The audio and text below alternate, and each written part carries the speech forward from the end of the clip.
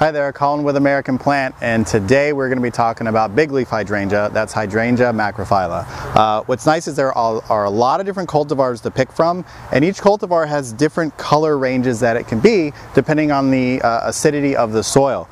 From blues to purples to pink, each one has a color range that it can fit in.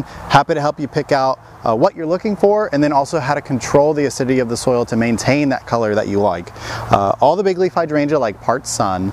In the perfect world, they get just morning sun and dappled sunlight all day, and maybe some very late evening sun. Assessing the site where you'd like to plant them is very important. The right spot for a Hydrangea macrophylla will really let it perform very, very well. All right, now that you found the right spot for your Bigleaf Hydrangea and you picked out a nice cultivar that you like and a color range that you're looking for, we're going to talk about pruning, which you do not want to do in the fall.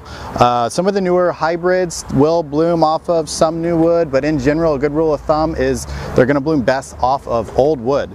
So what does that mean? You're not going to prune in the fall, like I said. You're going to wait until late winter, early spring when they first start to leaf out, and you're just going to clean up the plants. You're not really doing a whole lot of pruning. Now, anything that has died back completely and doesn't have any actively green growth on it, actively growing green growth rather, you're going to go ahead and trim that out and clean it up, and that's going to give you the best chance of nice big blooms all season long, and you're not going to run the risk of losing those nice big summer blooms.